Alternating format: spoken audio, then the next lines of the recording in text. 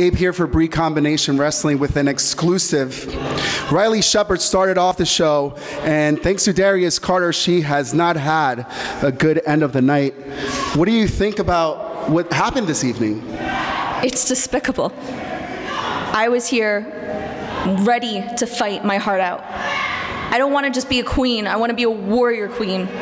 And Darius Carter, the champion, who should be conducting himself way better than this, takes out my knee. And I don't think I'm cleared. I talked to the doctors, and it doesn't look like I can compete.